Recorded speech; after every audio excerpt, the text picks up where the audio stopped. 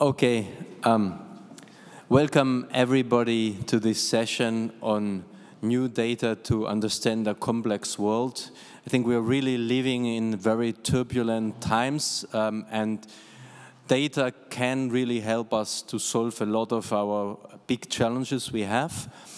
Unfortunately, we are really delayed in this session, and I would urge the speakers to try to maybe even cut a little bit your presentations, a few minutes if possible, because if we are all so hungry, we will not be able to absorb all this really great information.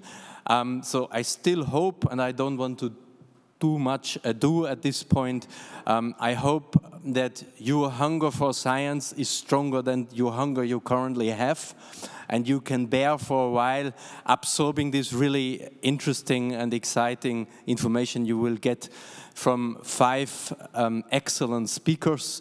And with that, I would like to welcome Chris Brunston. He has done very interesting work on COVID and the pandemic, which he wants to share with us. He is the director of the Irish Centre for Geocomputation, National Centre for Geocomputation, and he's also professor there at the University of Maynooth. So welcome, Chris, the floor is yours.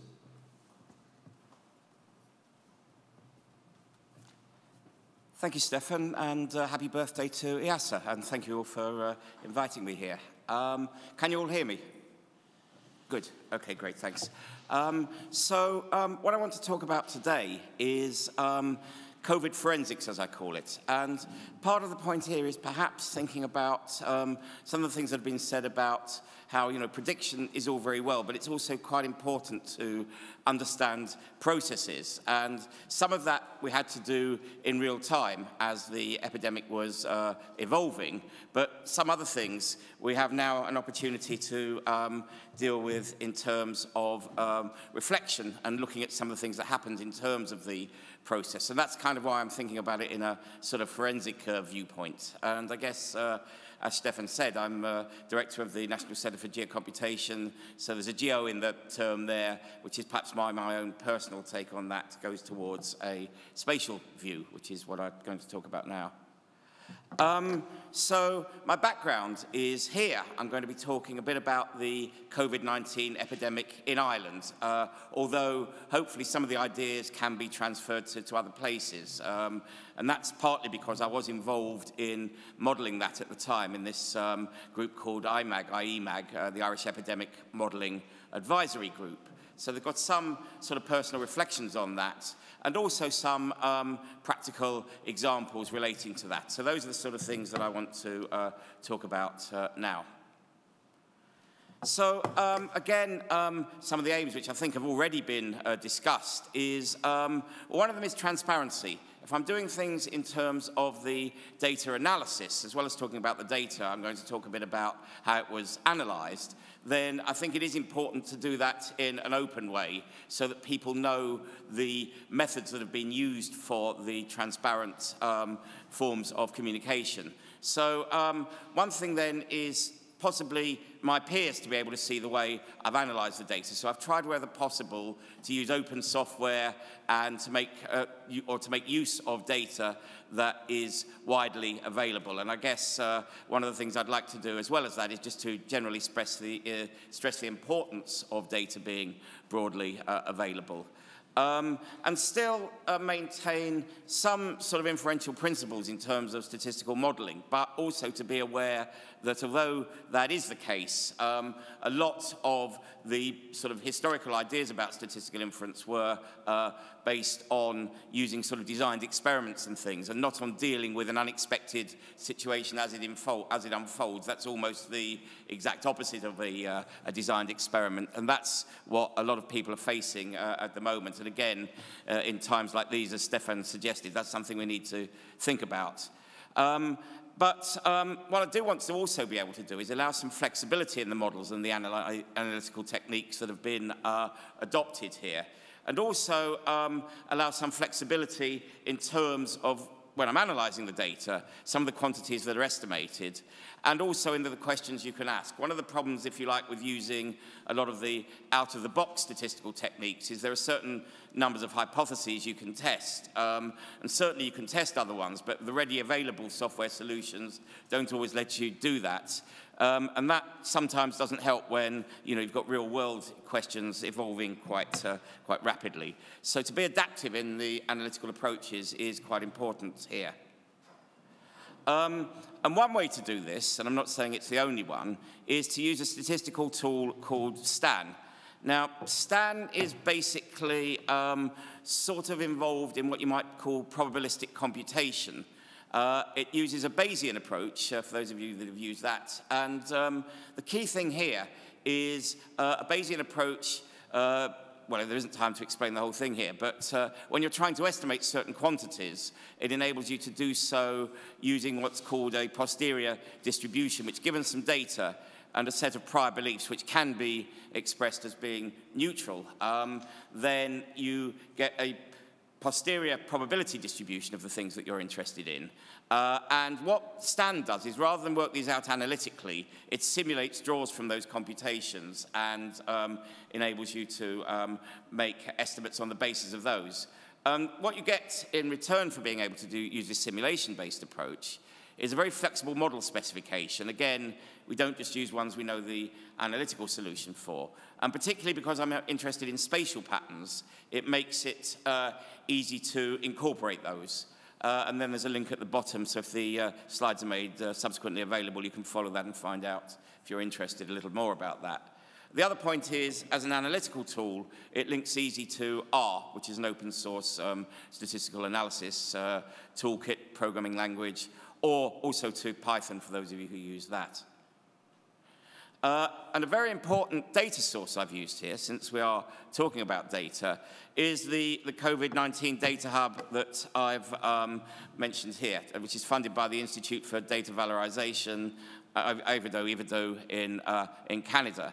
And you can download data from this census, from this data set, this center, and also you can download it via a software package you can use in R, so it makes it easy to sort of plumb it into existing data analysis. And it's quite a unified data source, because what it does is essentially it enables you to link together data from lots of different countries and tries wherever possible to harmonize those data. So that's an important data tool. Again, if the slides become available, there's a couple of references that will tell you more about that data. But it's a very important data source for understanding about COVID. And one of the things you can start off by doing is visualize it and use tools to see what's going on, which hopefully communicate things. And what I've done here is just visualized some of the early days of COVID in from that data.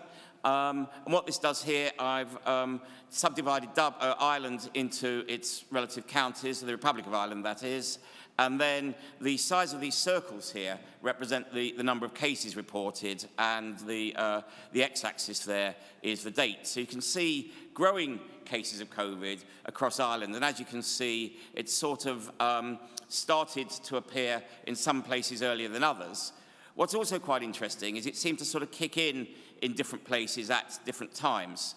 And what I'm interested in here, in this forensic part of what I'm looking at, is the early days of the epidemic. So from about March the 2nd, or the beginning of March, until the end of March in Ireland, and what sort of happened in terms of COVID then. And what we want to learn a bit about there, I suppose, is what we might expect to happen should there be another kind of pandemic in a similar way, and also link that to some other variables to get some idea of what's going on. Now, I also would argue that things like agent-based modeling will help here, but what we want to do is to some way validate those models, and being able to link it to these patterns and see how well it's reproduced them is important to understanding what we're actually trying to do here. So that's sort of what's going on, and I'd say the main thing is you can see steady growth. You can also see Dublin kicked off further, quicker than some of the other places, and you can also see that there seems to be sometimes a sort of lower or later kick-in period than other places as well. So those are sort of things we want to investigate here. A very basic mathematical model then is to have what's called a Poisson regression model. Again, in the time here, I won't explain one if you don't know, but it's basically a model that says that to some extent the number of cases links to the population of each of the counties. There's sort of an underlying base rate which would sort of happen naturally, which if it's the same for all counties is just like the national rate at which the illness was occurring.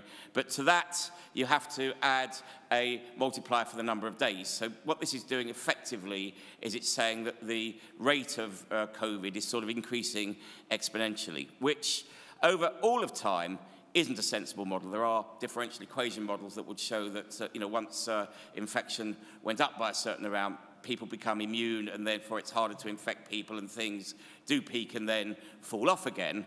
But in the early days, which is the part we're interested in, then exponential is a reasonable model. It isn't later on so, but because we're focusing on now, it's a starting point, and so that's why we're doing it that particular way.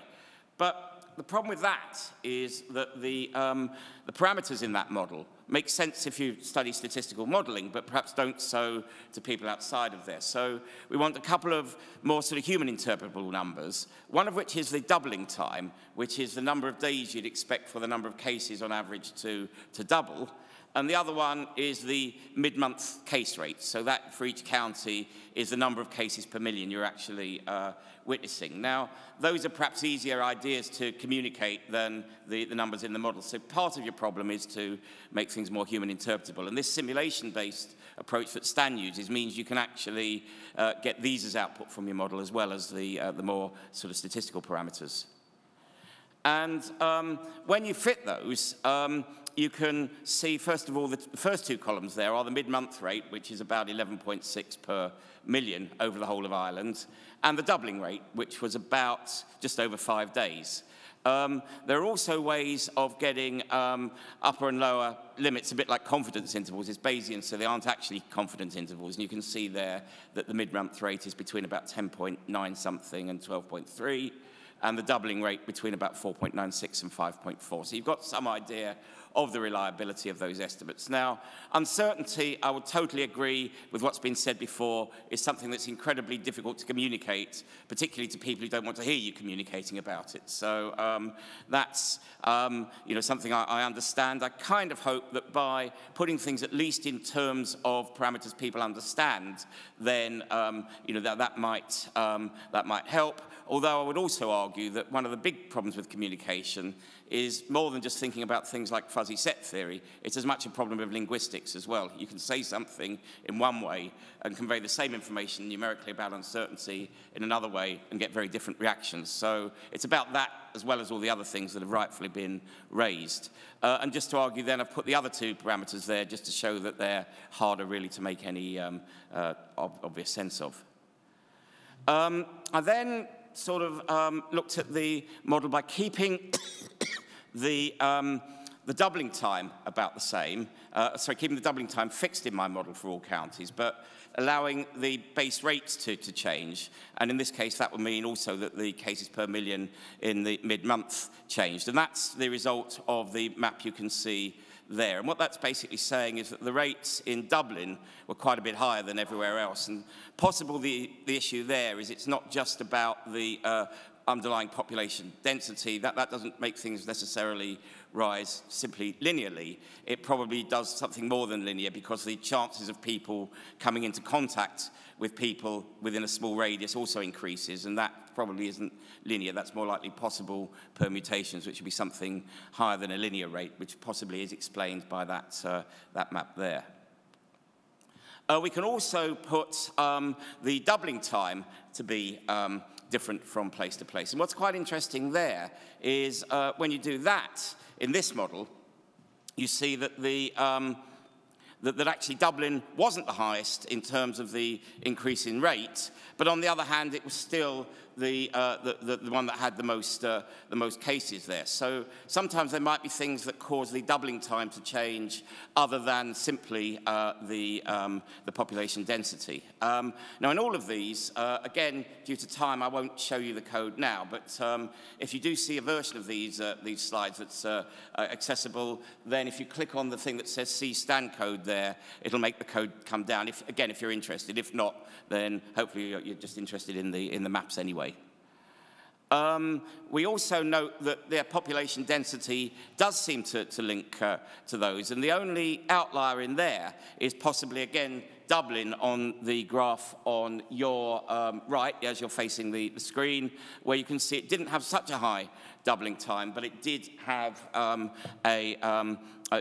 one is by far the most high population density. But also, for the mid-month rate, it definitely was the highest, and that's, when you take into account its per head of population. We'll skip that one. The next point is I noticed that there was, as I say, a model about change points as well.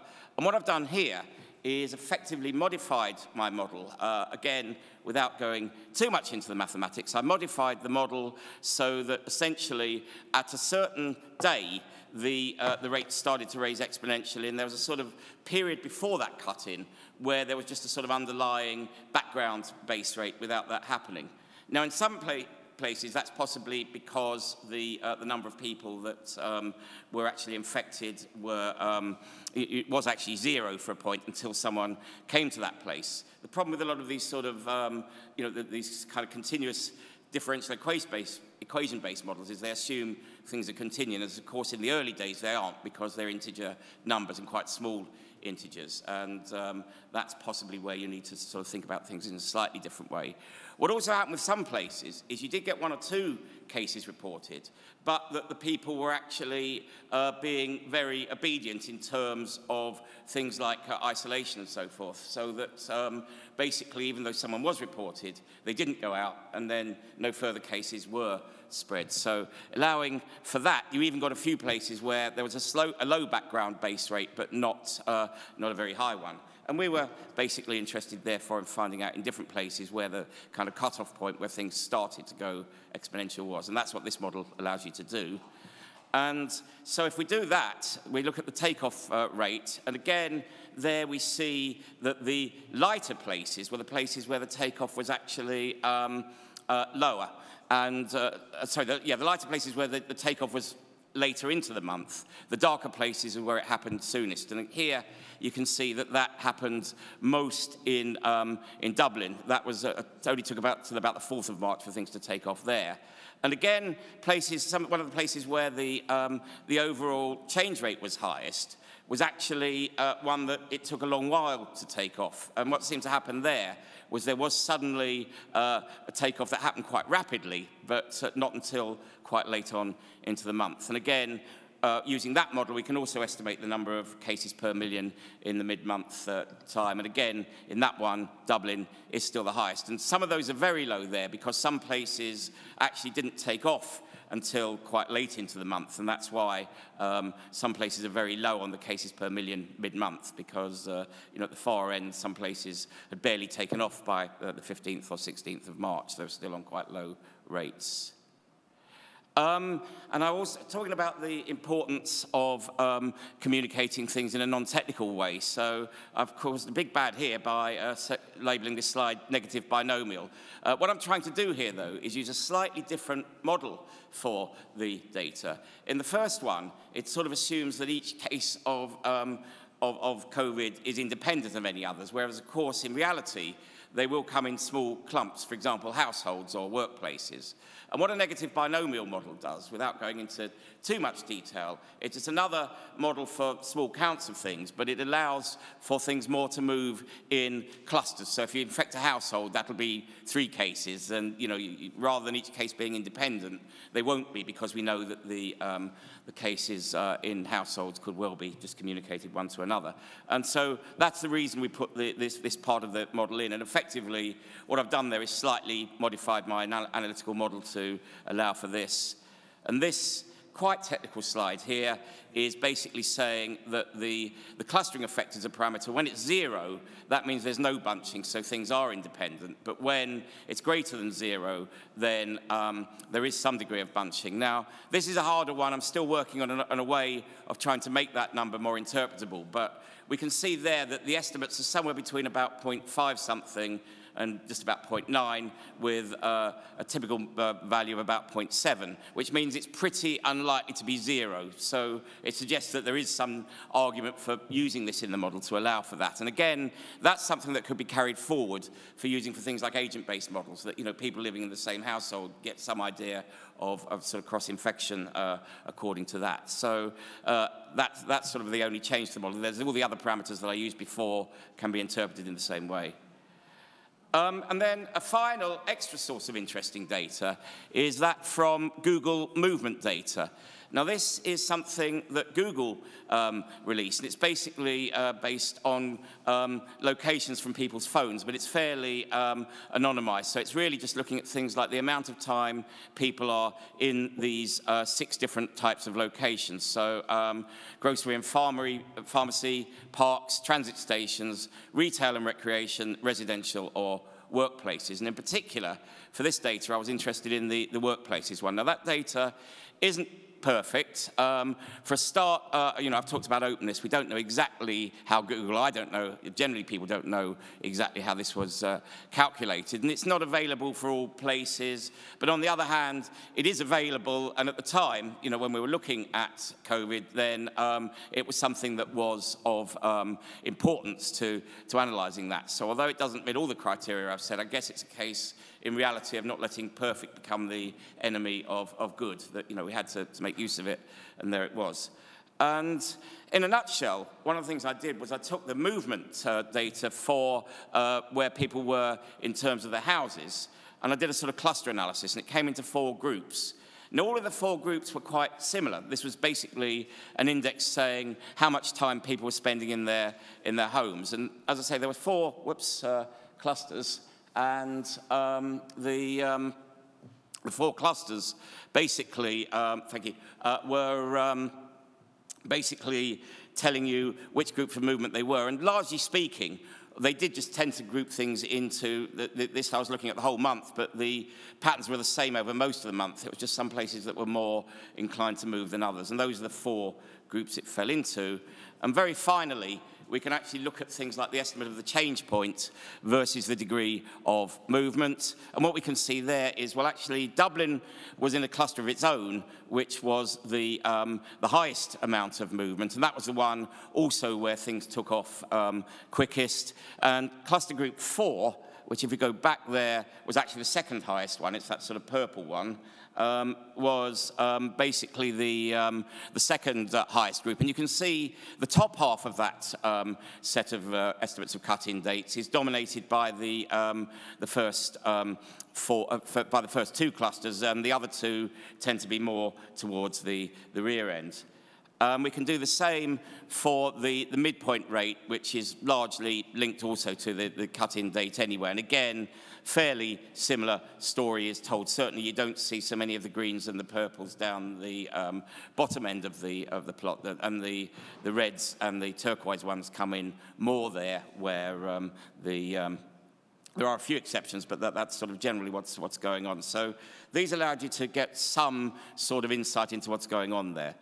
So that's a bit of the examples of some of the things I've been doing there. I'll stop there, but just to make a few concluding remarks. I think it is quite an important task to identify the geography of the early spread, partly because we have hospitals and intensive care units spread around Ireland, and we need to know which ones are likely to need to respond first. And that's something I think that's transferable to other countries. It just so happens I live in Ireland, so it has to look at it there.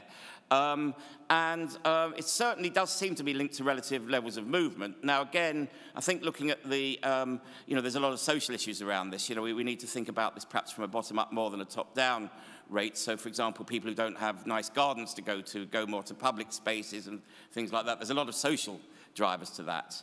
The movement patterns themselves seem to be quite similar in profile over time, but just different in scale. And again, the urban areas seem to be some of the ones that had the highest levels of movement, even though the patterns were the same. Again, possibly because of things like the ones I was talking about, and it needs probably a lot more social science to understand that.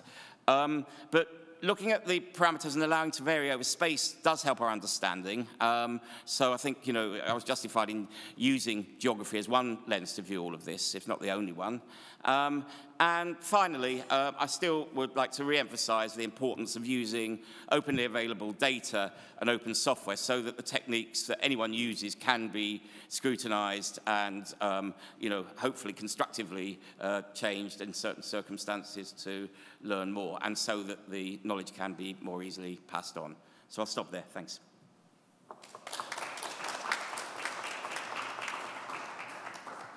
Thanks a lot, Chris.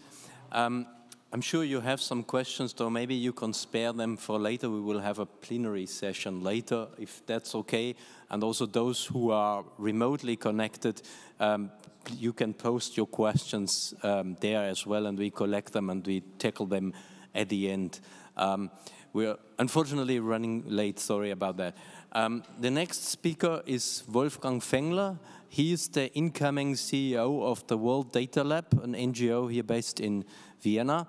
And he's going to talk about how to predict the future with data. Over to you, Wolfgang. Thank you so much, Steffen, and everybody at this very historic moment in a historic place. Maybe building on the previous presentation, what I'd like to do is to show you a bit how you can popularize data, how you can predict the future at a world at 8 billion, which just passed. And as you know, many of you are also the guests of IIASA. IIASA is the leading institution to do these projections. IIASA should be proud that the UN starts to adjust towards IIASA projections. Maybe the IIASA projection is still slightly different than this one, but still we live now at least in a popular context in the world of 8 billion. What some of you in this room don't know is that actually IIASA had a big role in helping World Data Lab get off the ground, because we tried to popularize a few key things, including demography. Samir KC is not, I think, in this room, but you know he works with Wolfgang Lutz, and we tried to answer one big question that you all have, that I have, which is how long will I live? And there's another question that we should have in life, which is how much money is around, how much money would we earn? And then the third question is, can we all sustain this? And again, today is still COP27, and I can show you something cool that we'll launch tomorrow. So with that, I want to walk you through this presentation to answer these three questions, and I hope I'm doing this right. Yeah, so World Data Lab tries to combine the IIASA world with the Silicon Valley. That's a simple thing. We want to make data and science cool, exciting, forward-looking, brave, bold, make some mistakes too, but just to make it for everybody, not just for these great experts in this room, everybody. Your aunt, your uncle, and niece, your nephew should love data. That's what we're trying to do. I hope I'm pressing the right button. Yeah. So how long will I live? And that's not the first, actually that started 7 years ago. As I said, with Samir KC, I started this. I can show you the model. There's also a paper to that. But I want to use the exercise now. So if we could switch, Regie, just to a website called Population.io, and then we'll do the exercise. We do it with Steffen. Exactly. Obviously, the world is now close to 8 billion, again, at least in the IIASA model. And I can tell you a lot of things about yourself. So, Steffen, if you give me your birthday, I'll tell you how long you live. What's your birthday? 11th of June, 69. Okay, 11th of, could you type in 11th? 11th in the day, it's Tag, 11th. Yeah, and then June. So you go to June, June-Juni, 1969. Steffen is actually from Germany, which is interesting itself. So let's put Germany here, because that's the question. Do you live longer in Germany or in Austria? I think you need to put Deutschland. Yeah, thank you. Just put Deutschland, männlich, on the right side. And then, yeah, then we'll get some result. The first result is a very depressing one. Steffen is older than 6.273 billion people in the world, but there's still 1.67 billion younger. So in the world, you look, but that's interestingly, if you click to Deutschland, to Germany here, so it's interesting. Steffen is 80% older than 80% of the world, but he's only older than 57% in Germany. That itself tells you something. But the next page, if you go just down one page, you see the interesting thing. Bill Gates used that. That's if you were just mathematicians and don't worry about, assume Steffen has average health and average lifestyle, he would live another 31 years till April 13, 2054. And let's click, or let's do in country. That's the exciting question now. Let's put in country Austria, Österreich, and see does he live longer in Austria or in Germany? And the answer is, he lives longer in Austria. So all of you Austrians, be proud and happy. I still would like to know why. Maybe, you see, smart moon. You can move almost to your next birthday then, Stefan, July 9. So if you work well, then I think you will have your birthday in 2054 as well. No, July anyway, it's June. So you will celebrate the birthday in 2054, which is just 100 years after Germany first won the World Cup, which is another reason to celebrate in this context. So anyway, you can see, you can use science and make it exciting, but if you switch back to the presentation, some of the deeper meaning, and Stefan and myself and the team work actually a lot on the SDGs. So if you go on the next slide, and let's link to SDG 3, right? Health, how long do we live? So if you go to the next slide, I think we just need to press the, no, sorry, I need to press the button. I was giving the answer. Then you can ask a different question, which is, how many people actually die? Die today, die this week, die this year? Any guess how many people died this year? It's actually 68 million. It used to be over 60 million. With COVID, it's a bit more, 68 million. That's the number of deaths. And SDG, my SDG, that we didn't fulfill is the one that we should not die below 65. I think that would be a nice aim in the world. Everybody should live at least till retirement, but 28 million still don't achieve that. Now, it's still a way better number than it's ever been, but still 28 million, and that's, again, a number we should keep in our brains. It's a very important number. Why do 28 million people die below age 65? Next question is, where are these 28 million? And you know, it's not in Europe, it's not in Austria, it's not in the US, but it's also not dominantly in Africa. It's actually dominantly in Asia. Now, Africa has a much higher proportion of death below 65, but most people below 65 die in Asia. That's roughly half of the global number, but that number will go down and has started to go down. So again, you may have known all this, but it's a new perspective. If you put the numbers out very clearly, you get some of these insights and see that. And Africa, if you compare, most people in Africa die below age 65. But fortunately, more and more die above age 65. So that's one big shift, one different way to look at numbers. The other way where IIASA is strong is to look, again, at the next big milestone. Today, we seem to be at 8 billion. We will definitely reach 9 billion. I once actually wrote a piece with Samir on will the world reach 10 billion, which I think is still a big open question for all of us to understand. I know IIASA says no, others say yes. But here's, again, a simple way to think about demographic transitions. So far, we had 4.5 births and 1.7 deaths. But that number is now, and it's not changing a lot, but these small changes matter over a long time. So interestingly, the deaths go up more. The births also go down a bit. Why are the deaths going up? Not for bad reasons, for good reasons, because there's more people, and there's more old people. That's why deaths go up, so it's something almost inevitable. But that means till 2040 is the next big milestone. So we should celebrate this in a big way, because it'll be another 20 years, and it's then close to Stefan and my last period in life that we have the 9 billion, but definitely will reach. Good. 2 more shifts on demography before I go to the second and then the third part, which is very short. Sorry, no, I wanted to show you this. Why is there population growth still? You know, fortunately now the global community got the message right. We have a lot of more people, but it's not a problem, and it's a natural thing. Why is it natural? Because population growth, you all knew this, but I need to repeat it, is not driven by children. There's not more children today than there were 20 years ago. There will not be more children in the future than there are today. It's the same number. It's what Hans Rosling called peak child. 2 billion, that's the number. It doesn't change. If anything, it would go down. Thanks to Africa, we are still stable. So why is the population growth? Well, very simple, because of us in this room. We are all adults. We create the population growth. We don't want to stop it, because otherwise we should do something rather strange. So we don't stop it. We live longer. That's why it's more people. Let's live with that reality. And it's both. It's the working adults and it's the seniors which grow, obviously seniors disproportionately. Now let's go to the second part. It's a machine that you don't know so much, which is the money machine. I created out of the demographic machine. I hope your institutions and your universities can use it, because it has all the segments of all the world, and you can project anything, if you like, till 2034, and it's mostly about money. But the interesting thing is, it's one tipping point. Again, the world didn't notice. It just happened. Half the world is middle class or wealthier. So in a time of COVID, which you just heard the presentation, a time of the war in Russia, the war in Ukraine, and a lot of other problems and inflation, there is still a good news there, which is half the world for the first time ever is middle class or wealthier. So the right side of this is the middle class, the green part, the yellow part is the vulnerable part, and the red part is the poor part. By the way, there has been a tipping point before in 2019. It was 3939 billion. Then because of COVID, it went down, but we are back there. 4 billion, the first time ever in human history, 4 billion consumers. Will this number go down? No, the opposite. It's going to 6 billion by 2040. If people ask, why is this a positive news in this bad time? The answer is there's two worlds. There's the European world, the Western world, and our negative headlines, and there's the Asian world. And these are two different worlds. And there is not just China and India, but it's the Bangladesh, it's the Pakistan, it's the Vietnams, it's the Indonesias, it's the Philippines, which just keep going and growing. And they don't do something spectacular.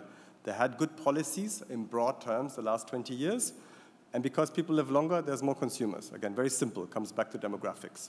That's why today we're at 4 billion, 3.9 to 4 billion, and it will be at 6 billion in 2030. So if you work with global companies, if you help position them in consumer goods, that's an area to think about. But look at this, it's the big green block that matters. It's the middle class, it's the lower middle class. It's not the rich. They're too few in the world to really matter in the consumer world, at least except in some segments in some countries. Good, so actually I'm going now to the next slide. I hope the thing doesn't hold, so if you otherwise help me and just move to the next slide so I can show you some nuances. What is surprising, again, about this year in terms of consumer class growth is how normal this year is. That's the yellow year. We will add, despite the headlines that I mentioned, 103 million people to the consumer class. How many of them are in Asia? Any guess? 80 million. It is an Asian dominance. It's 10 million in Africa and 10 million elsewhere. The only unnormal years are 2020 and 2021. 2021 was the first time ever in this century the consumer class shrank. And again, it shrank in a context of a rising population. So the delta is even bigger because it should have gone up and not zero. And 2021 was exceptional because it was extremely strong recovery. The rest is very stable, around 100, 120 million, possibly 130. That's what some of the surprises is. Just predictable, steady growth in the consumer class. Where is it? As a context, and Steffen knows this because he works a lot with Homi Karas as well, like I. Homi Karas from Brookings coined that term, the global consumer class. And why is it global? Why is it something new? Because there was no global consumer class 20 years ago. 20 years ago, there was a Western consumer class. And only then, very quickly, in the early 2000s, after China's accession to the WTO and the growth, you got all these Asian consumers and some African and some Latin American. And that's why all of that growth, at least in numbers, is driven by the emerging economies. It's not yet driven by the money. Money, that tipping point is soon happening. So in terms of money, the West or the OECD still has more than the emerging economies, but in terms of numbers and people, the emerging economies have the driver, which again, you reflected here. You may ask, what is the consumer class? It's actually everybody spending more than roughly, used to be $10, 10 euros, it's now $12, 12 euros, 2011 PPP, 2017 PPP. There's a lot of science behind this, we can discuss it, but just assume there's a threshold and you can measure that across time and space, and then these are the numbers. Again, the numbers, as I showed you, go from 4 to 6 billion today, but the message is it's the purple block. That purple block almost doubles, the other blocks stay same, except Africa, that also triples actually, but from a very low base. And it's very important to get these proportions right. Again, for those of you connected to companies, Nestle made a very big bet to Africa. They thought Africa is rising, they're right, but it's rising from a very low base. So they realized people at $5 actually don't buy a Nestle product, and then they have to scale down the factory again. Asia, again, story is different, not everywhere, but in many of those large economies. The flip side is, and the positive is, the number of poor and vulnerable will shrink, roughly again from the 4 billion today, remember the tipping point, half, 1 billion less. So you may wonder, why 1 billion less vulnerable and 2 billion more middle class? That's asymmetric. No, there's 1 billion extra people. So that's the summary of this talk. 2 billion more consumers, 1 billion more vulnerable, and 1 billion population growth. But that's still 3 billion, 2.9 billion by 2040. roughly 500 million extremely poor, the SDG ones. And again, but you see here by 2040, you see the crossover. Then Africa will also dominate that group. That is the in-between group. That's the dominant group. And what we as Europeans would consider poor is then that vulnerable group that would still be 3 billion by 2040. The big news is this one here. The top three will stay the same. Every other move. So if you think again of soccer, of league tables, of any of your sports, you have a ranking, you have the winner and you have the loser, and those get relegated. You see a lot of things changing in the world. And again, but be careful because the absolute numbers are often not changing. So if you look at Germany, Stefan, my country, Germany really goes down, but the absolute number stays roughly the same, 80 million consumers. There can't be more. Germany won't have more people, but because others have moved faster, the numbers go up. So again, the top three will be unchanged, China, India, United States till 2040, but then you see the big movements, and you see an Asian ranking now. You see Indonesia, Bangladesh, Nigeria going up, Pakistan being up there. And again, some of this may be surprising. The big surprise is Bangladesh, the fastest mover in the consumer class. Pakistan, a strong mover. Russia, as you expect, going down. Turkey going down quite a lot, but the UK, France going down, and South Korea being relegated. Italy also being relegated, while Philippines come into the ranking. All of this, again, a simple way to think, what are the top 20 consumer countries in the world? That's what we see them change, and that's what we can measure. And if you want the machine underneath, let me know, because it's available. Good. So coming to the end, which is very brief, but hopefully very special, because another big project we did with IIASA is to measure emissions, which I'm not sure if anybody in this room here, but there's obviously Keivan Rihahi and the whole team around him in his department. And you know they can measure emissions, but we measure it in real time now, and we give you a real model to show how many emissions have we actually consumed. And as of today, we are very close to 451 gigatons in 2027. We'll actually launch this machine tomorrow. I'll show you briefly how it looks like. So if we go switch again to that World Emissions website, and again, it's a simple visualization similar to Population.io, similar to the poverty clock we built, and that's somehow an illustration of where the emissions are coming from. And the distribution that you see, you know, the Austrian cows was just there, the Saudi car, the American electricity, that's somehow where the emissions are coming from. And if you now go forward on the slider, you can make a projection what the, I think on the bottom, yeah, we'll go down as well. Let's go down, let's click on any country that you suggest. Maybe let's click to to an European country, or just type in Austria there. See actually how many emissions does Austria have? And is Austria actually below or above the world average? It would be self-interesting. So Austria has 79 million tons, it's 7.4 gigatons. Which is actually very interesting because it's exactly the world average.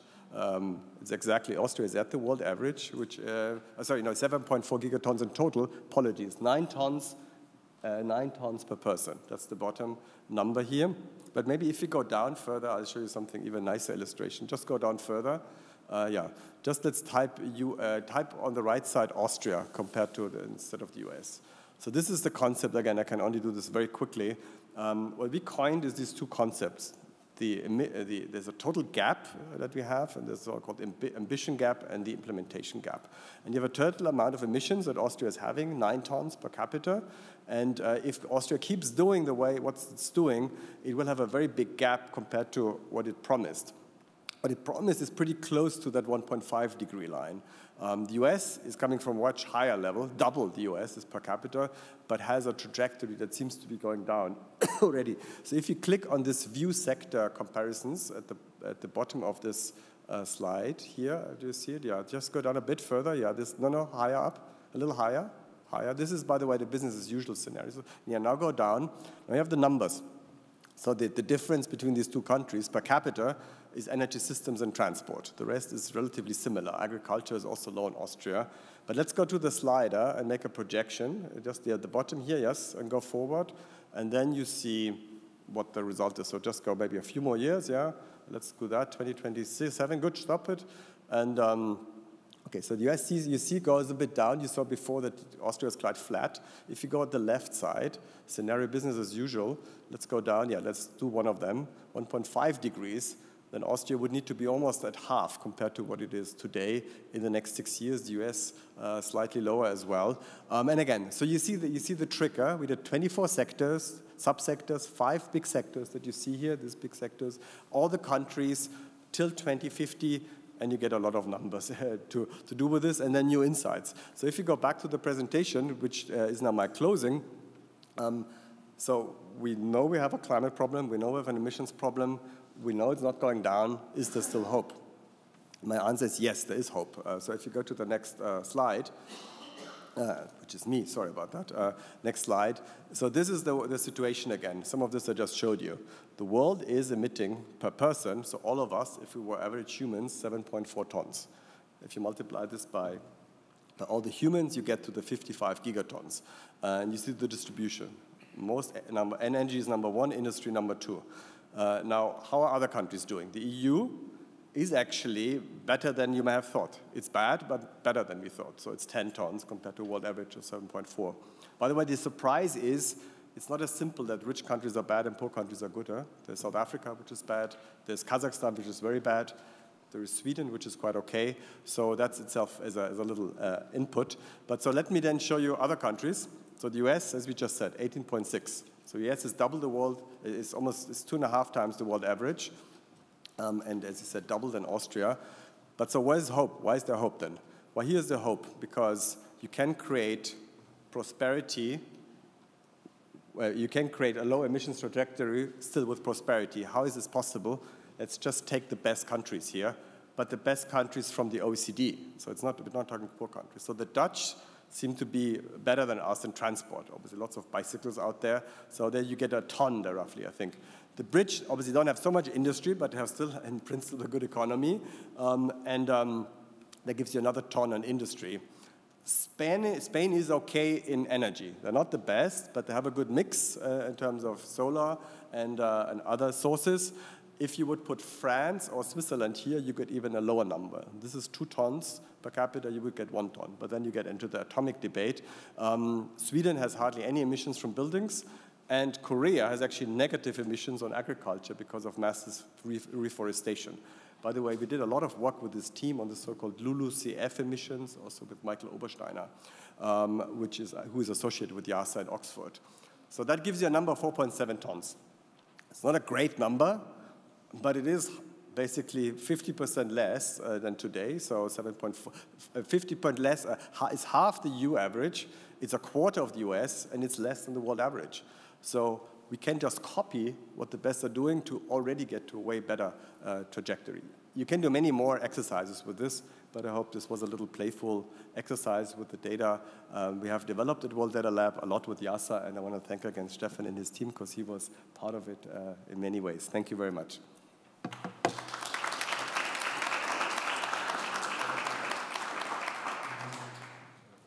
Sorry, I have to run here. For some reason this is not working, but I would like also to press on. I'm sure you have many questions. Again, we keep them for later. The next speaker is Matteo Fontana. He is from the Joint Research Center,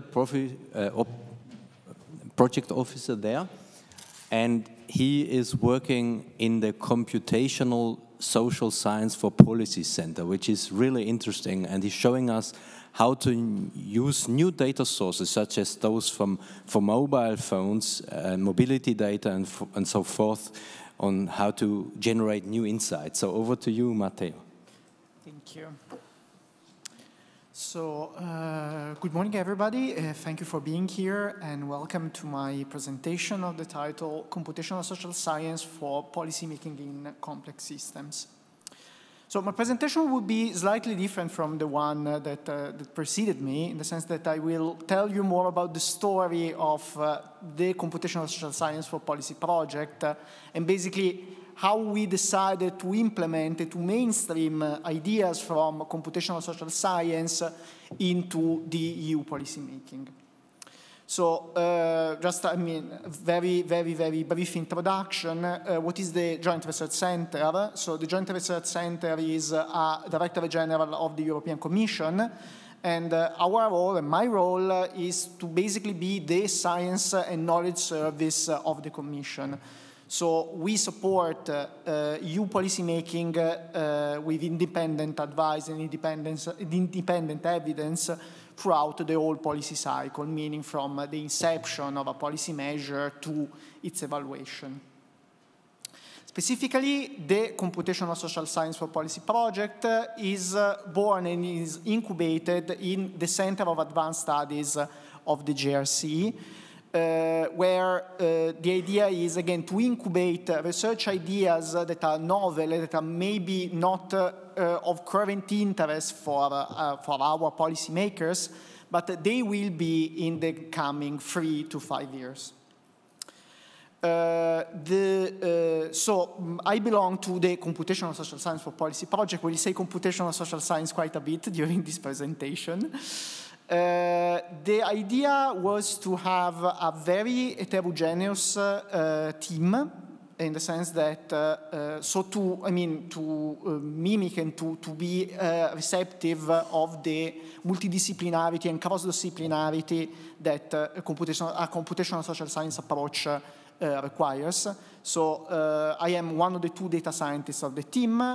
My colleague Leonardo Bertoni is an economist and a sociologist, so is covering more the social part of the project.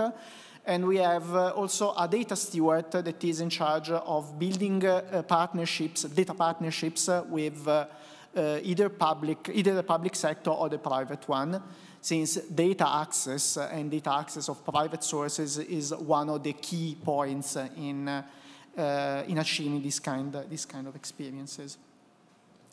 What is the motivation, or what was the motivation of building this kind of project? I mean, I don't have to tell you again the story about the big data revolution. Yes, the last decade, many unprecedented capabilities of storage, of analyzing data. So we know, basically, we live in this. We have lived in this for basically a decade.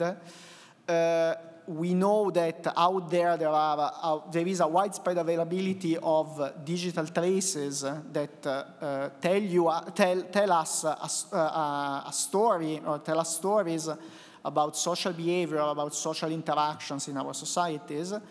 What we noted, and what Michele Vespa, my boss, noted when proposing this project, was that the use was a bit lacking in policy making, and it was mainly focused, so the experiences and the works in computational social science exploiting these novel data sources were mainly focused in the academic realm. So the idea was exactly to mainstream and to try to understand how to mainstream these experiences and these works into the policy cycle. So we actually decided to start from quite far, in the sense that what we decided was not to just delve into research and data analytics, but we decided to take a step back, and we tried to understand what were the questions that were meaningful from a policy perspective to be solved with computational social science tools. We then involved the academic sector, and so academics and professors from university to give their take on these questions, and after this elicitation exercise, both from the policy DGs and academia, we started to do research. So again, one of the guiding lights of the project, and one of the main ideas in the project, was to have a very comprehensive approach and a very co-creative approach, so to speak, along the lines of the mission-oriented research that was mentioned yesterday. So what we decided was to try to involve the stakeholders since the very, very beginning. With stakeholders, I mean basically the supply side, if you want, so the analysts, academics, and people who deal with data, as well as the policymaking world, and so the citizenship, the public citizenship, so what were the most pressing problems to be solved with computational social science methods, as well as the private sector as one of the main providers of good data sources for computational social science purposes.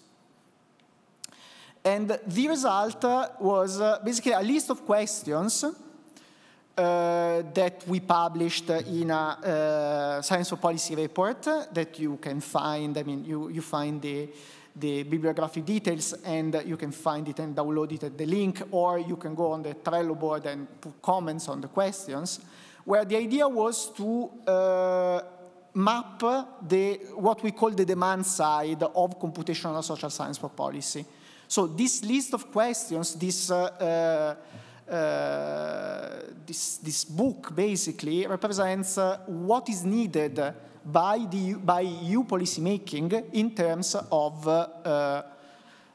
questions that can be solved using computational social science methods. This book represented the starting point for the second part of the project, that is the handbook of computational social science for policy. So we've taken the questions that we gathered from our colleagues at the GRC, from the policy DGs, and from the general public. We asked a pool of experts, 36 experts to be precise, to give us their take and their ideas on the topic. So how to solve these kind of questions? Are these questions meaningful? Is it possible to solve them with the current technology, or do we need something else? The idea of this book was to have basically a guiding light for both policymakers and scientists to represent, again, a guiding tool for them. So an interested scientist or a scientist interested in doing impactful research in policy with computational social science tools can use this book, as well as a policymaker who is interested in understanding what innovative data and computational social science tools can do for his or her specific issues. The explored areas, we've tried to be as thorough as possible with the coverage of the areas that we've put in the book. And aside the applied issues, we focused quite a bit on the methodological aspects, so the methodological challenges and possibilities that are offered by current analytical tools and current analytical paradigms, but also on the foundational issues that, in our view and in our opinion, are one of the most pressing challenges in the actual implementation or the real-world implementation of computational social science tools in policymaking. So we have a chapter on the enabling factors for CSS4P. We have a chapter on data governance, so on data governance solutions to mainstream CSS in policymaking, but also inputs on data justice and on ethical issues. I will conclude my presentation with some of the research lines that after this and after the publication of the book, the book will be open. Sorry, yeah, I forgot to say. Trying to be as quick as possible. The book is actually open access, and it will be available if you Google it and if you try to look it on Amazon, you will find it, but don't buy it because it's open access. And going back to the applications, I will present 3 main applications with different degrees of maturity. This one was a relatively mature one that we did, when COVID the COVID pandemic was still a big thing in Italy. What we did in this analytical experience was to evaluate the mobility restriction policies in Italy using mobile network operator data. And we were able to quantify with a good degree of certainty the impact of different tiers of mobility restrictions. But more importantly for policy, what we were able to do was to quantify the economic impact of mobility restrictions. Something else that we are trying to do, and this is ongoing research, is to understand what is the impact of COVID-19 on basically dwelling patterns and with a longer time horizon on urbanization patterns. To do so, we are using administrative data sources, so basically open data from governments with respect to house prices, as well as via partnership with an external private partner, data on the demand side of houses. And this is the last and most speculative experience. We are trying to, alongside the new priorities of the Commission, so the coming year of skills, the 2023, the year of skills, we are monitoring and analyzing the job market in real time via an analysis of online advertisements. So that concludes my presentation, and I thank you for your attention.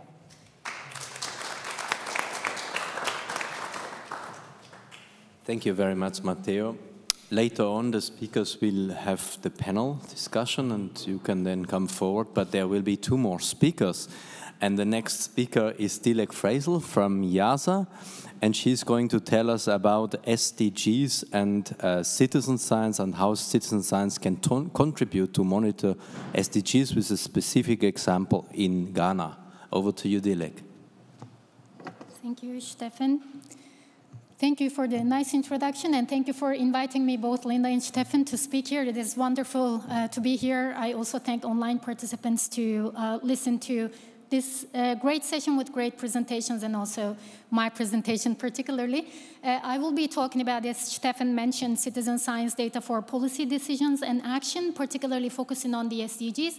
I really like the question that Matteo raised about how can we harness the potential of these data for policy making and for decisions. So this is actually also the focus of my presentation, which actually connects both presentations quite nicely.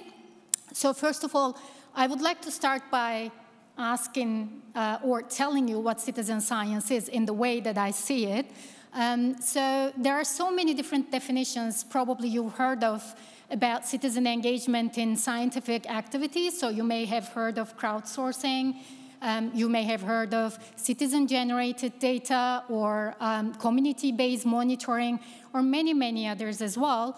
But I use the citizen science, or citizen science, as an umbrella term to describe all these different activities used, that are using different methodologies or terminologies to describe their activities. But in a very short description, there is no agreed definition, of course, but we can define it as public participation in scientific research and knowledge production activities. And this is a good example from a beach cleanup activity from New Zealand by Sustainable Coastlines. So you know this famous figure. These are the SDGs. So I will be talking very briefly about the SDGs because this will connect me where I want to go today with my presentation. So we know that SDGs are a global call to action to address the world's greatest challenges, from poverty to climate change. And there are 17 goals, but under these 17 goals, we're talking about 169 targets. And under these 169 targets, there are 231 indicators, unique indicators, that are supposed to help us to measure our progress towards the achievement of these targets and goals. But the main question here is, how can we know whether we're reaching these targets and goals and where we are today, and where do we need policy improvements and policy changes to make sure that we can achieve these goals and targets. So this is just one example from the SDG report 2021, but this hasn't changed much for the SDG report 2022.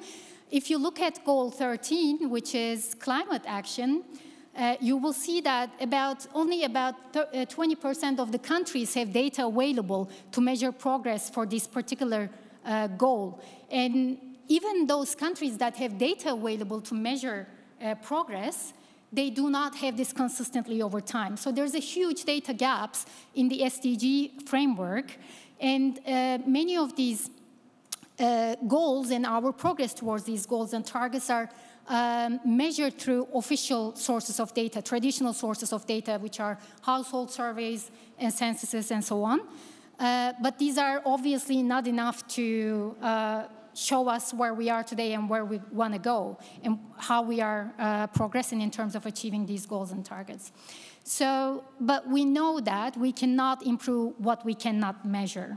So what we suggest at IIASA, and a lot of other colleagues within the citizen science community as well, new sources of data, such as Earth observations, and we've seen a lot of examples today, but also citizen science can help address these data gaps and complement many of the official sources of data to help us measure our progress towards the achievement of these goals and targets.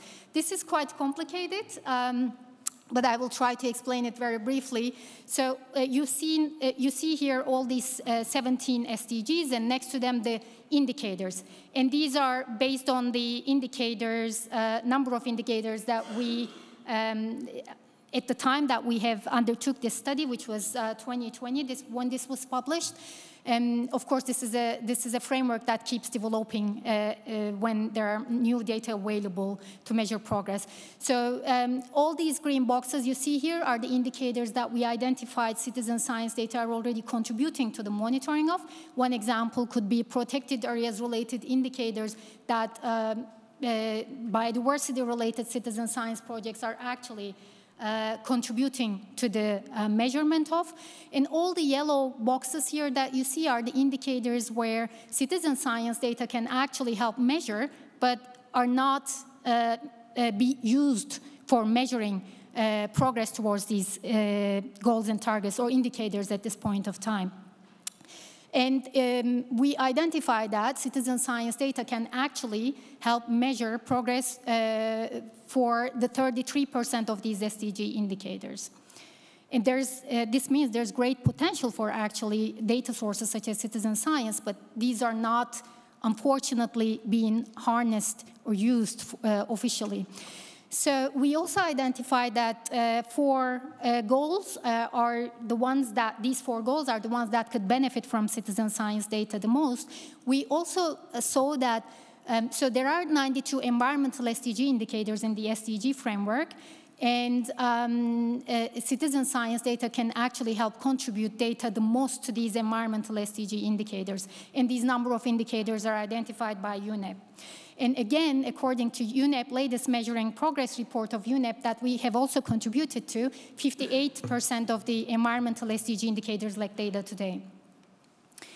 And I would like to highlight one example for a concrete action about how we can actually harness the potential of citizen science data for measuring the SDGs is from Ghana. This is a project that we undertook with the Ghana Statistical Service, Environmental Protection Agency, the Wilson Center, Ocean Conservancy, which is a global beach cleanup citizen science project that are active in more than 150 countries with millions of volunteers contributing globally, and then local citizen science and action groups in Ghana that are actually using the scientific methodologies that were developed by the Ocean Conservancy to collect litter and data from the beaches of Ghana. These are Smart Nature Freak Youth Volunteers Foundation and Plastic Punch, namely a few of them. So there was a recent article that was published in Nature Sustainability, not an article, sorry, it's an interview with us and the head of the SDGs at the Ghana Statistical Service that actually explains in detail, because I'm not going to talk about the details now, and there's a paper that is currently under review to describe the results, which is very important, and I will explain why. But this project was about leveraging already existing citizen science data for measuring progress for the SDG indicator 14.1.1b, which is about plastic debris density. So we know that plastics are a huge problem globally, but we also know that measuring the number of plastics or the extent of the plastics in our oceans and waters is extremely difficult and costly. But we also know that statistical organizations or the national statistical offices do not necessarily have the funding to be able to do official monitoring activities to address many of these different topics that are covered in the SDG framework. So what we have done was using the open data by Ocean Conservancy and also the Earth Challenge data integration platform for marine litter that was developed by the colleagues at the Wilson Center with some partners in the US and as well as Earth Challenge Network. And we integrated the data for Ghana from these beach cleanup initiatives by these local volunteer groups and citizen science groups in Ghana. And these data were integrated into the official monitoring of beach litter from 2016 to 2020 in Ghana.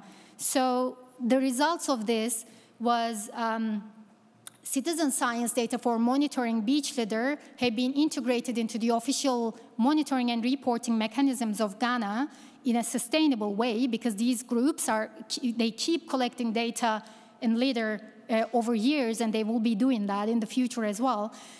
Which makes Ghana the first country to actually report on this SDG indicator, because there were no country data available for this particular indicator. Even the methodology, global methodology for monitoring this indicator was only approved in 2019. So Ghana has become now the first country to report and monitor on 14.1.1b plastic debris density, and first country to use citizen science data for that purpose. And this data is not only used for official monitoring and reporting, but it's also serving as inputs to Ghana's integrated coastal and marine policy, which is currently under development. But one of the other most important things, we know that citizen science usually are happening at a very local scale in local environments, but this project also have helped bridging the very local level data collection efforts with global monitoring process by leveraging the SDG framework. So this could be done in many other different areas. We know that there are citizen science is established in many different areas, and particularly in the environmental and ecological sciences. And these data produced by citizens can help in many different ways, in a meaningful way, to monitor progress towards the SDGs. But not only to monitor, but also to help action, to mobilize action towards changing behaviors of people by participating in these activities and so on. And we will publish the process of integrating already existing citizen science data for the SDG indicators. Particularly it's focusing on marine litter, and I will be happy to share it with you. If you're interested, just drop an email to me, please. And I just want to highlight the key success, or the key to success of this project was creating time and space, because the national statistical offices are not really aware of how to use or how to utilize the potential of these new data sources. We need to make sure that we're creating enough space and time for the national statistical offices and also for the very local level citizen science initiatives, because it takes time to build trust between many different actors and stakeholders that are involved in these processes, but also we need to build common goals and ownership over the results of such initiatives. Just before finishing, I would like to highlight that we are working now with the OeAW on understanding the potential of citizen science for monitoring health-related SDGs, and also the triple billion targets of the OeAW, and we identified that citizen science can actually contribute to 70% of the health-related SDGs and triple billion targets they're monitoring. And also we are working with the UNDP Oslo Governance Center to help measure a social indicator, because environmental indicators are more prominent for citizen science initiatives, but we're also trying to understand proportion of population satisfied with their last experience of public services using citizen science data. And these are the, some of the papers that we've published on this. I didn't get a chance to talk about all of them, of course, not today in this very limited time, but please feel free to have a look at those papers if you want to know more about that. And I'm happy to answer any questions if there's any. Thank you so much. Thank you very much, Dilek. We are nearly through with the presentation marathon, and I'm sure your hunger is building up, though there is more to come. Last but not least, there is Gerhard Zwolba. He's data scientist and working for the SAS company here in Austria, and he's going to tell us about citizen science work we've been doing to monitor the Amazon using latest remote sensing data, and also to give us some insights about the Lake Neusiedl, which is here in Austria. Over to you, Gerhard. Thank you very much, Stefan, and thanks a lot. It's a very big pleasure to be here in my presentation.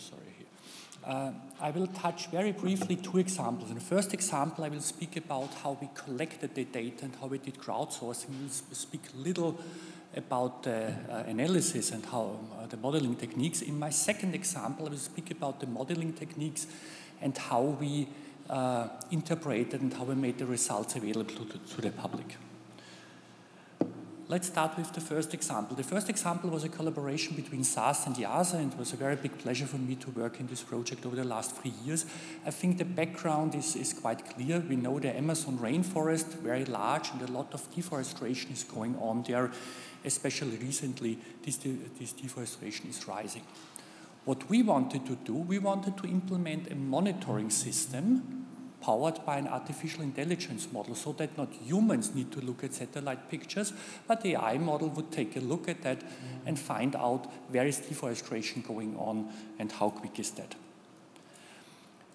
The point, however, is to train such an AI model, you don't have the data available because we have the satellite pictures, that's for sure. However, we need to get labels on that. We need to feed some training images into the AI to say, this is deforested, this is not deforested.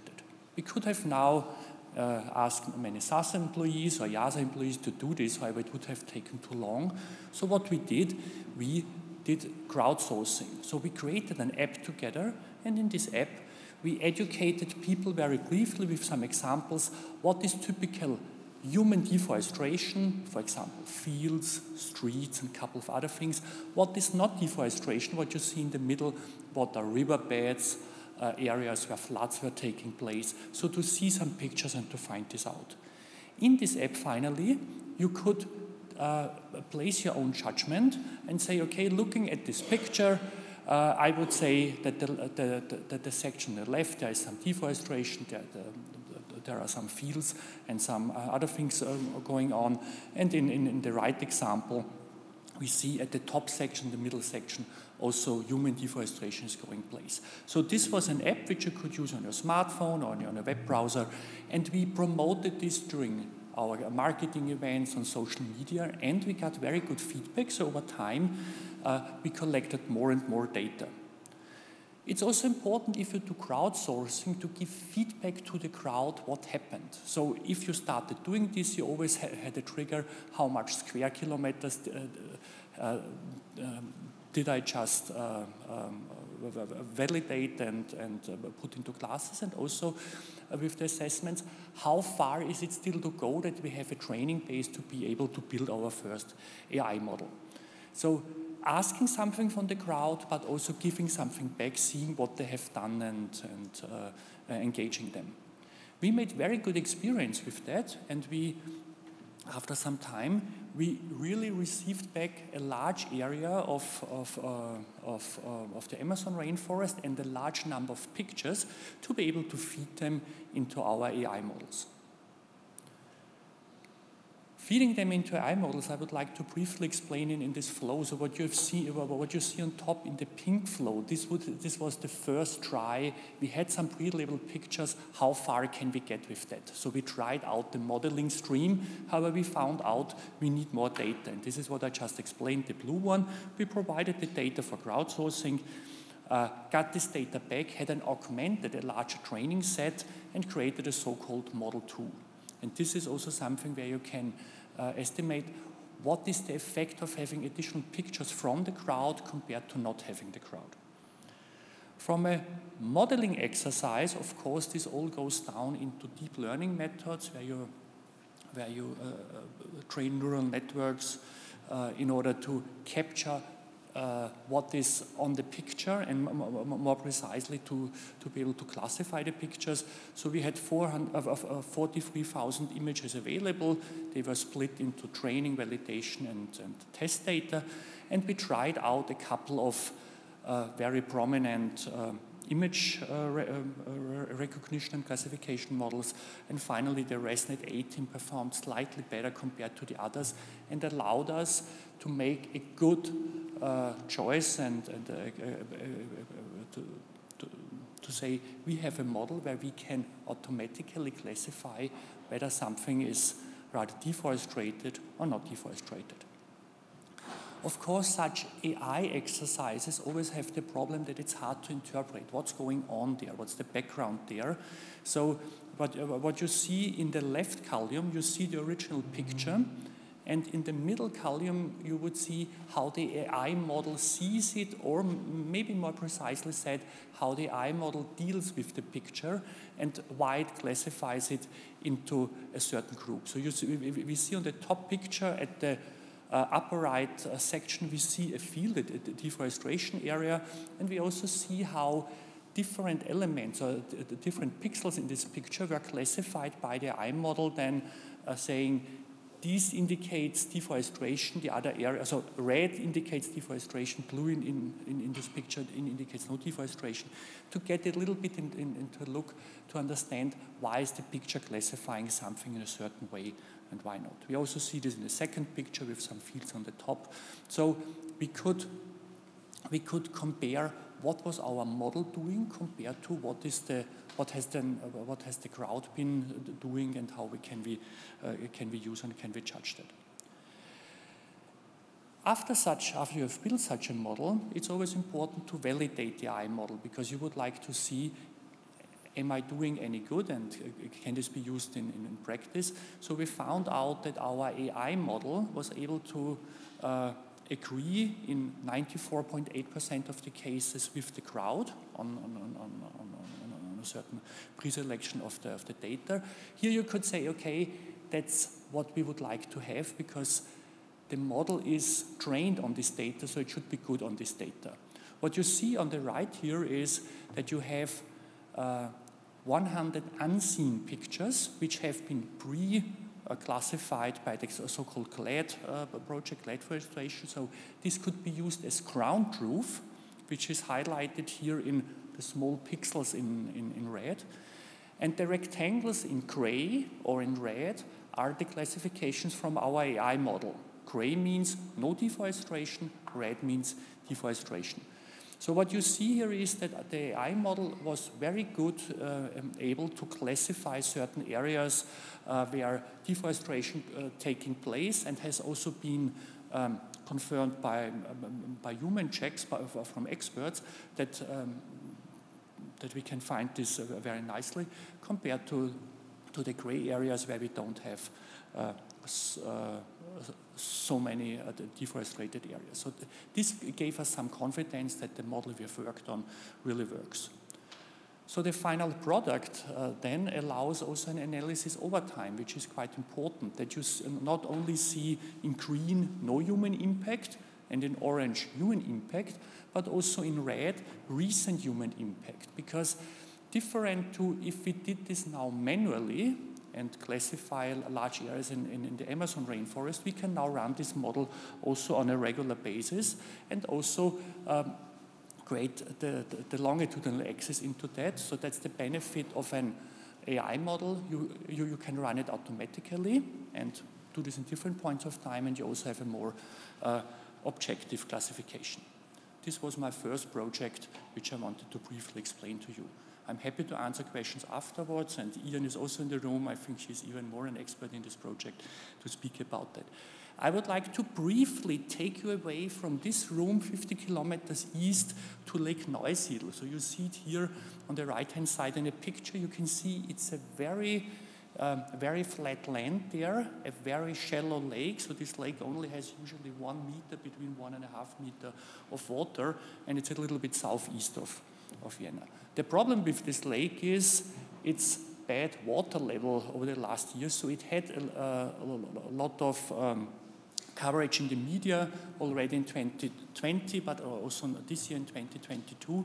And I found this article, this is from Monday this week, where it says that the water level is still extremely low, because usually November, December, the winter months contribute water, and not a lot of water is evaporating there. So this is also what's still giving us a lot of solace. How come? As already said, 80 to 90% of the water balance of this lake is fed by rain, by precipitation. As we had lots of dry months over the last year, so this already, the first warning was in 2020, but this year has been even worse. So we see this on the left graph, the red line, almost no rain at the beginning of the year, then leads to the fact, what you see on the right, that the average in black compared to the actual year in blue and the previous year in green, we see that we reached an all-time low almost over the entire season, which is, of course, a very bad thing, because if you would like to extrapolate this to the future. Citizen science, how is Gerhard involved into that? Gerhard is a passionate sailor, and I am happy to recharge my batteries at the lake by sailing. And for me, the thought the lake disappears and I cannot sail anymore is not something which I would like to think of. By the way, the boat on the left, and happy anniversary IIASA, this boat also celebrated its 50-year anniversary this year, so I thought I should bring a picture of that. However, collecting data there was easier compared to our first project, because Hydrology Burgenland is doing really a great job by measuring this data, collecting this data, and also providing this data on their website for download. So what I did, and what I frequently do with my students at University of Applied Sciences in Burgenland, that we load the data from the website, we put this data together, and then create different analysis structures. Some longitudinal structures in order to longitudinal analysis, or cross-sectional structures to do analysis, which I would like to show you here very briefly. So one of the ideas is to train a linear regression model that explains the change of the water level based on some other attributes. For example, based on rain, on temperature, and also on wind, because the lake is very shallow and a lot of water is being moved back and forth. This was our feature engineering based on monthly aggregates. I just wanted to quickly point your attention to the yellow ones. You see I have average temperature, but I also have number of days with a maximum temperature above 25 degrees. That's very important finally to interpret the model, or to put the model into, let's say, use by other people, because we can hardly estimate whether 19.5 degrees is a hot or a cold summer month, because we have no idea how cold it is in the night. But saying we have a month with lots of hot days or lots of, that's quite easy. So what I did, I trained a linear regression model, and what you see here, this might be nice for us here in this room, because we could probably relate to what it is, the regression coefficients, and so on. However, for the public, if you explain this, you need to put this model into life and explain it. So the intercept is the autonomous loss of water in every summer month. Almost minus 6 centimeters per month, per summer month is getting lost. If it rains 1 centimeter, a little bit more than 1 centimeter is added to the lake. And one hot day, more than 25 degrees, costs 3 millimeters of water. If we take an example month, starting with July 1st, and we have 12 hot days, means that we have minus our intercept, we have minus the contribution of the hot days, plus the rain, leads to a balance of -43. And this is quite a good way to explain these results to other people and to provide it to them. And what you see here, and in the sake of time, I will not run the animation. We also provided this as a dashboard to run it with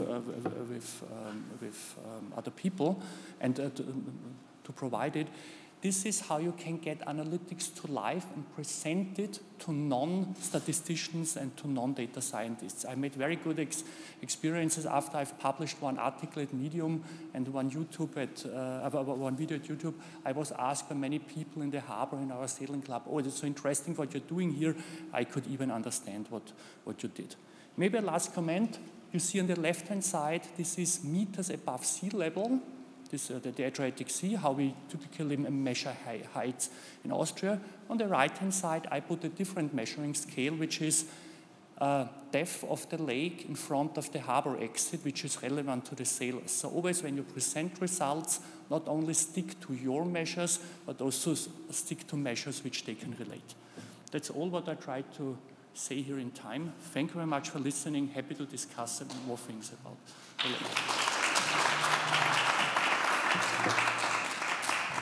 Thank you very much, Gerhard.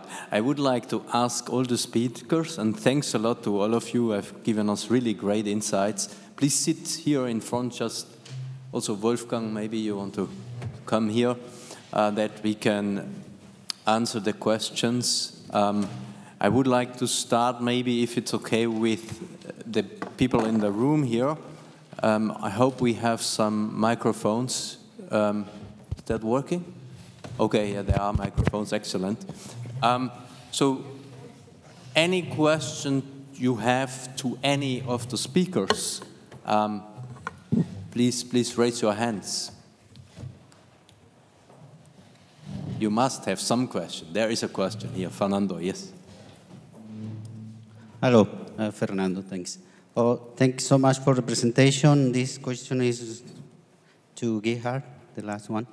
Yes, I wondering to know if in your model, deep learning model you just we're talking about, you already include a frame or an epoch in the model to consider before do the labeling for the pictures, the historical data of the historical status of that piece of land before saying deforested, not deforested, for instance?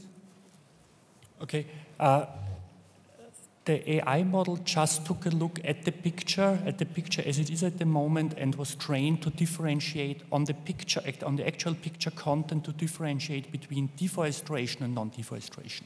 This was how the model was built. This information could then be used to compare it historically. Did this change over time, and also is the classification stable? But the model was just trained on deforestation, yes, no, based on this picture. So at the end, could be a long history without this kind of deforestation in the final labeling, in the final label. So that's thanks. Yeah, okay. Thank you. Okay. Any other questions from the audience?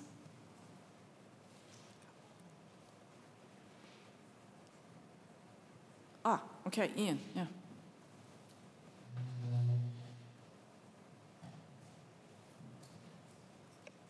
Thank you. Yes, Ian McCallum, IIASA. I have a question for Wolfgang. Thanks very much. Great presentation. And just maybe nice to hear a quick comment from you on the uncertainty of those numbers that you're speaking about for the related to the population in particular. Just a quick comment, perhaps from you. Thanks. Well, no, thanks, Ian. Well, as Churchill would have said, numbers are bad, but these are the best in the world. And right, there's uncertainty. Will we survive this week? There's uncertainty. I was just in Luxembourg because I was in the wrong place. The navigator projected 34 minutes. It was the wrong number. It was 35 minutes. So there is uncertainty in life. It's part of life. I'm a big believer that it is very important to be brave and to present it with all the methods and say that's the best estimate, because that's what life is. We use a navigator, we make decisions about our family, about everything, and we should not have these, what I call the academic scare to say, oh no, it's uncertainty, because we are paid too much to say everybody can always say like a parrot that there's uncertainty. That doesn't help anything, I think. But to say Bangladesh has a projection to have 3% poverty by 2029 under ABCD scenario, and then you can discuss what those are. And again, this group here is quite, I would say, spectacular, right? You build the SSPs, the scenarios, they're consistent, and just having that consistent frame and then working with that is super powerful, and just encouraging people to think about the future way more than about the past. We need the past, we need historians, very valuable, especially in the city, but the balance is wrong. There's too much history and there's too little foresight, and I think if your team and us can help in that, I think it'll be helpful. And then it's fine, you can be wrong with some of the projections, but doing them and going through that rigor is very powerful and has helped in many ways. Okay, thanks very much. Any other questions from the audience? Oh, okay. Maybe it is unusual, but I have one question to my neighbor, our first speaker. So you showed us very interesting analysis about how you analyzed COVID and the spread in Ireland. Can you say something about these analyses? Have they been created in 2020 or in 2021? So what I would ask you, or what I would like to ask you, the political interest or the interest of the public, was there a peak in 2021, and now as things go a little bit smoother, did it disappear, the interest? Sorry, I have to take you up sure. for this one. Yeah, thank you. And also thank you for your presentation. I did learn that by moving to Ireland, I now live an extra 6 weeks. So thanks for that. I'm a great procrastinator, so now I've got an extra 6 weeks to put off making my will. But in answer to your question, that analysis was actually done more recently than that, and it was done in retrospect. But I was involved with analysing the data at the time, and it was an interesting problem for a number of reasons. I think one is it suddenly became very immediate that we had to, work out a way of looking at this data, because it wasn't something we could think about a bit in the future. It was things that were happening there and then. And I guess some of the things that we were working with were things like calculating the R number, which, if you remember, was sort of the rate at which things were reproducing. And I was involved in that. I was a bit petrified to learn mine was the one that was being used on Irish TV, and that it was actually someone else that was presenting it. But the point is, so we did have to, think very carefully and very suddenly about that. I think one thing I did also learn that was in communicating, some of the ideas we had to some of the policymakers, and particularly some of the Irish politicians, which was part of our job. It was always a bit interesting to see exactly what they came out with when they came out on TV, because we didn't know exactly what they were going to say about it until they did so. And I'd say I learned quite a great deal about that. I mean, I think going back, I think there are some lessons to be learned, though, in what I was talking about, in that, I mentioned, coming up with meaningful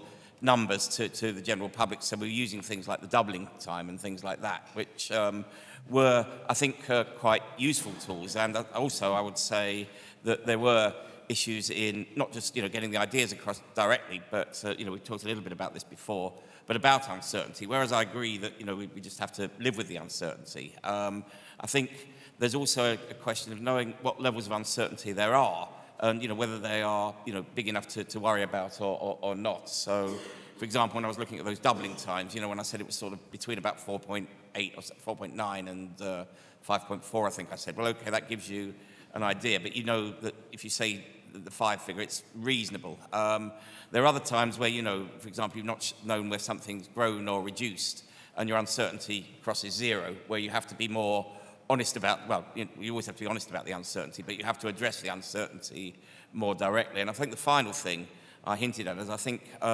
uncertainty, and particularly in communication, is sometimes about the maths and the stats and data science. It's also sometimes about the language you use. If the weather forecast says there's a 20% chance of rain, do I tell people, well, it's pretty unlikely to rain tomorrow? Or do I say there's a slight chance of raining tomorrow? And in the policy indication of that would be whether someone decides to bring an umbrella with them, and you possibly take a different decision from the same numbers, depending on which of the 2 turns of phrase you used. Okay, thanks. I might shift now to the online questions. So we have 2 questions for Dilek.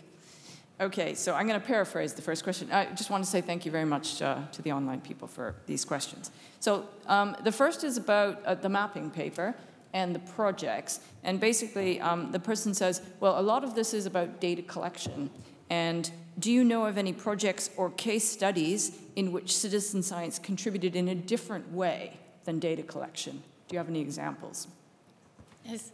Thank you, Linda. As I mentioned at the start of the presentation, we've looked at citizen science in a very broad sense. So we were also including the activities where actually people are also involving in shaping the research question on issues that matter to them. And a lot of these things are co-designed processes or co-designed citizen science activities. So people are actually not only participating in the project to collect data, like we've seen the examples of today, like crowdsourcing and so on, but they were actually also involved in identifying the research question or analyzing the data, collecting the data, or even communicating and disseminating the results of the data by even getting interaction or having interactions with their own local policymakers at a local level. So we've actually looked at all different types of citizen science projects under that umbrella while doing that mapping work. Thank you. Okay, thanks. And quickly, the second question. It says it's about citizen science contributions to the SDGs at the local level, where data are usually more difficult to gather and less precise. I know that there are several studies about SDG downscaling. Do you know more specific works or practical examples that investigate this downscaled phenomena of citizen science contributions to the SDGs?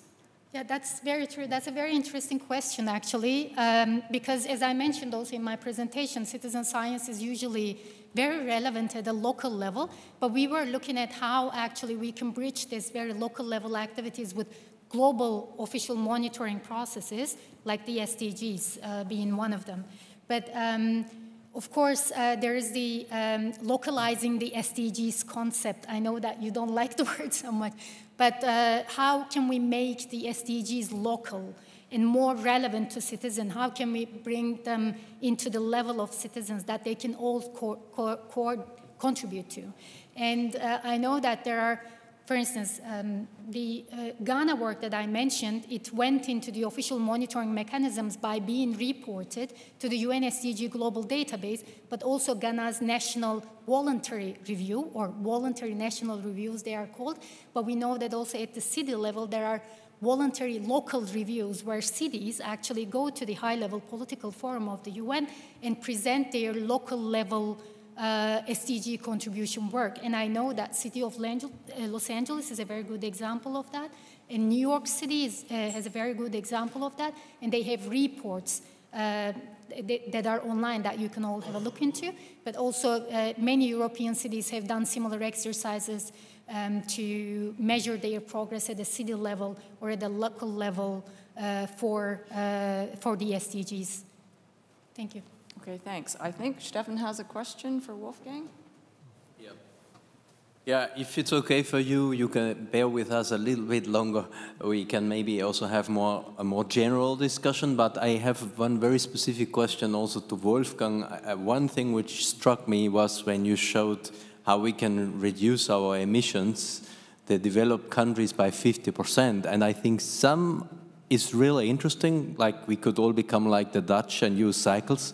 That would probably work very well. But I don't think we can all become like the British, because they have a very strong financial sector and they are hardly producing anything, and the production is actually happening in China. So I think that is a little bit more difficult to tackle. Maybe you have also some thoughts about that.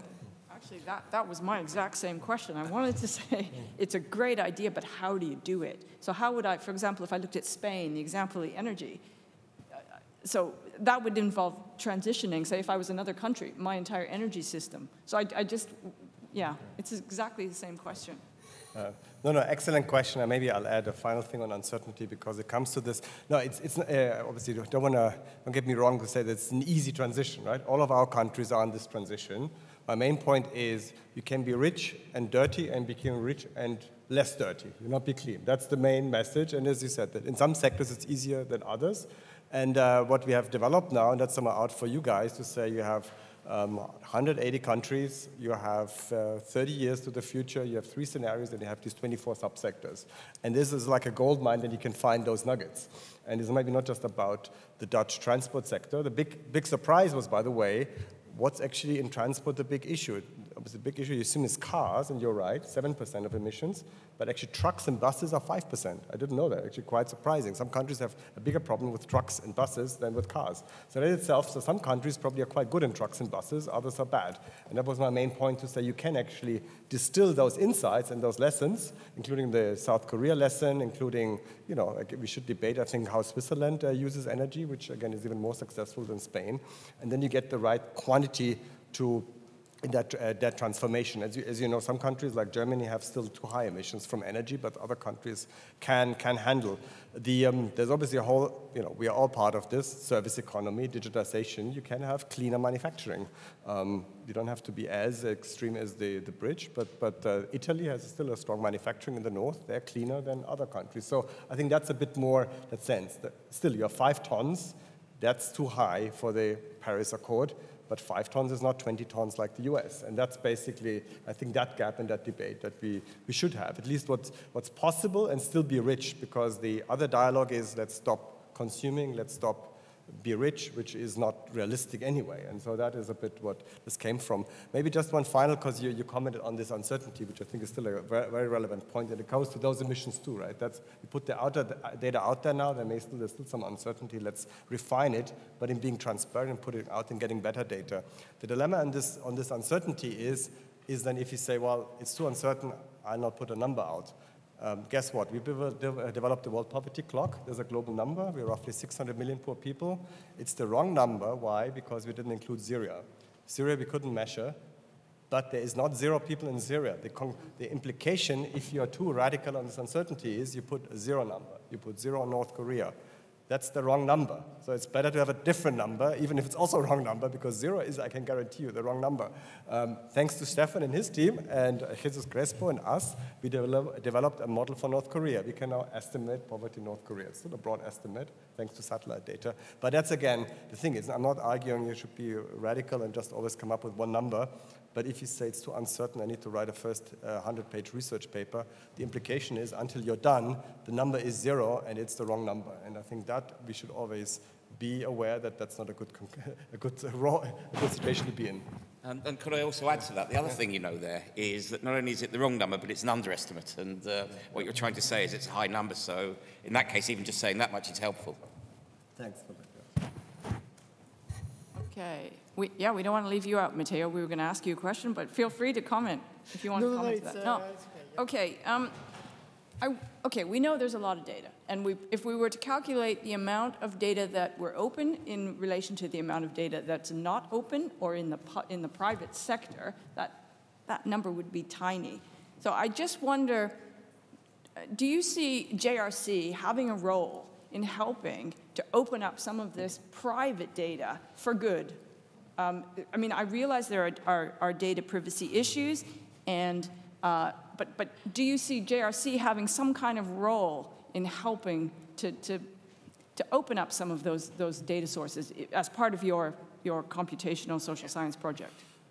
Well, let's say the JRC is already doing pilot projects in collaboration with the private sector for using private data in terms of research and to help policy making.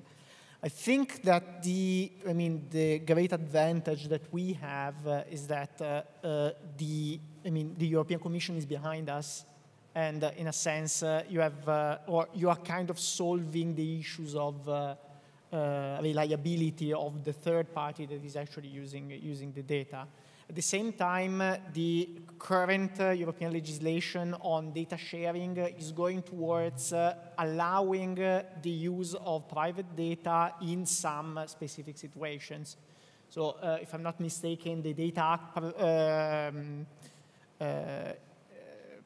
not provides, but it's, in the Data Act, you have possibilities for data sharing in case of natural disasters.